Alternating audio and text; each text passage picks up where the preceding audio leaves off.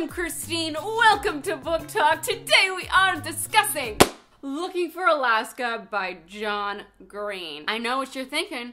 It's about damn time. I know. This is John Green's first book. It's won the Prince Award. Everyone references it all the time. It's being adapted into a miniseries for Hulu. It's weird that I haven't read it yet. I put it off for so long because when I first discovered YouTube and I discovered the Vlogbrothers, everyone was comparing this to Catcher in the Rye. And back then, what was I? Like 18, 19? I still had so many bad memories about the Catcher in the Rye in high school. Freshman year of high school, I had to read it for summer reading and I hated it. I just didn't like it. It was whiny and annoying. And I was like, I am not looking for that. And this is nothing like Catcher in the Rye. I can see where there are themes and it's like, you know, coming into yourself, experiencing the world outside your parent bubble. Like, I see that. I see those themes. But like, this is John.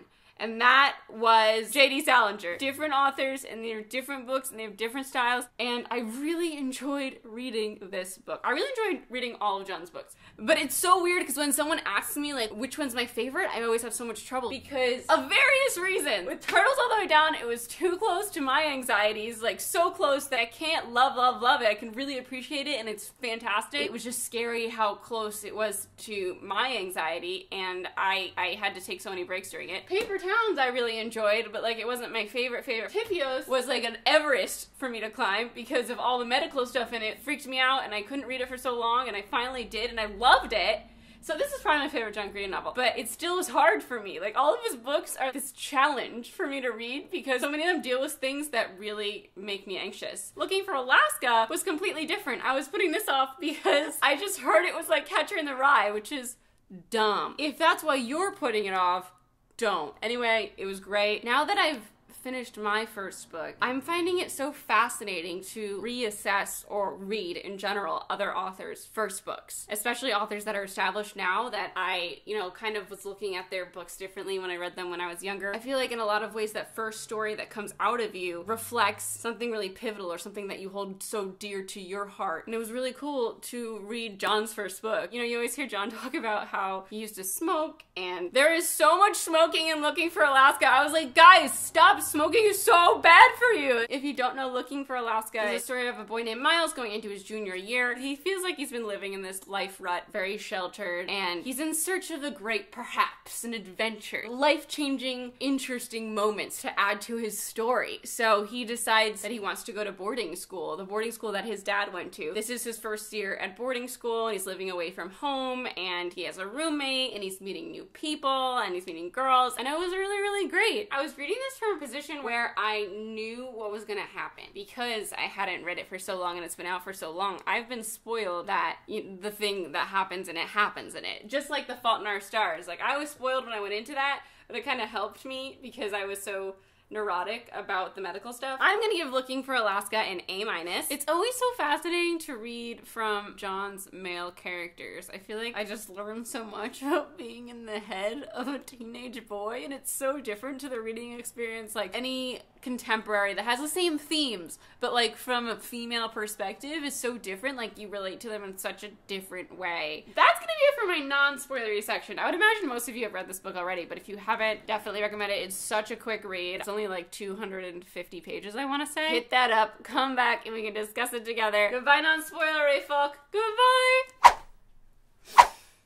Okay. I quickly want to talk about this cover. This is a cover that I've been seeing for ages, and I always imagined that this was smoke coming from a blown out candle. In a way it is. It's kind of like they snuffed out the light of Alaska, but also, you know, there's so much smoke in this book. I feel like it has just a lot of metaphorical stuff going on. We also have Alaska building that mega candle. Again, there's the metaphorical like, getting snuffed out of that. I'm so eloquent today. I really enjoyed learning all this stuff about last words. Honestly, it's something that I've never thought about personally, and I've heard people talking about last words just in passing when they reference Looking for Alaska, but of course I hadn't read it, so I didn't know how that related. But it was so cool. I just learned that John Adams and Thomas Jefferson died on the same day, on July 4th in 1826, and John Adams' last words were Thomas Jefferson still lives, and then Thomas Jefferson had died earlier that day. This is just said in the after afterward. I was really looking forward to reading John's first acknowledgements letter, and there's no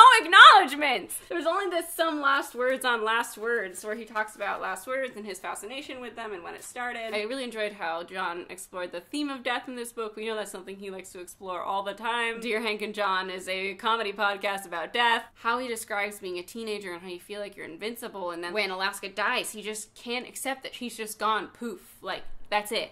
It's so sudden, it's such a slap to the face, like, wow. People just die, and there's nothing you can do about it. It was heartbreaking and so well written. The pranks were fun, but also so anxiety ridden. Firstly, I didn't understand why we were willing to ever risk expulsion for these pranks. And that first one when Miles almost died was terrifying. And then how the other kids destroyed all of Alaska's books, and people were like appreciative of that prank, and I was just like, no! No, this is inexcusable. No, you've crossed the line. Books are not replaceable like that. How dare you? How dare you? Alaska was devastated, and people were like, wow, that was a good idea. No, it wasn't. It was a terrible, cruel, soul-ripping idea. Another concept I really loved was the great perhaps. Because that's something that I was searching for in my late teens as well, that I could never really put into words. It was just all around such a thought-provoking, well-written book, like all of John's books are. And I think all the characters felt really real and grounded, and I like how it took place before cell phones, and they always had to use the payphone. I like how Miles always describes his parents as nice people. Like, they're such nice people. Who says that about their parents? Like, when you're a teenager? I don't know. Miles does. I really enjoyed the Colonel and his mom. I loved when they all went to Thanksgiving together. That was one of my favorite parts of the book. Oh my gosh, the infamous blowjob scene. I've heard so much about this in just snippets throughout the last 10 years. When people talk about Looking for Alaska, they're like, oh, the blowjob scene. So I was waiting for the blowjob to come from Alaska. Then it ended up coming from Lara, and it was so insane to me that they got up and went and asked Alaska how it goes. It was funny in the most uncomfortable way. Like, oh god, is this actually happening? Oh god. Every time they had to distract the eagle to like steal something from him, or I don't know, sneak some sort of prank preparation, scared the crap out of me. Again, what are you doing? You're gonna get in trouble. I can't. This poor man is just trying to do his job. You're making it so difficult. I really appreciated though how at the end, after the stripper prank, he came by their room and kind of just gave them a nod of appreciation for Alaska. That was really nice. He's a cool guy. This is his job. He has to do it. You guys keep being rebels. Stop smoking! God! Oh, I really like this inside flap. First drink, first prank, first friend, first girl, last words. Wow. Those are all my thoughts on Looking for Alaska. I'm so glad I've read it now. I'm in the inn. I know what happens in it. I'm ready for the Hulu series. I'm pumped. My name's Christine. I'd love to hear your thoughts on this book, where it falls for you on the John Green scale. Where does it fall for me? I think The Fault in Our Stars is at the top, and then I don't know where to place Turtles. I guess I'll place Turtles second. No, third. Okay, I think it goes Fault, Alaska, Turtles, Paper Towns, Catherine's. Yeah. I make videos every Tuesday. I'm at XTINEMAY on Twitter and Instagram. I will see you next time. Goodbye!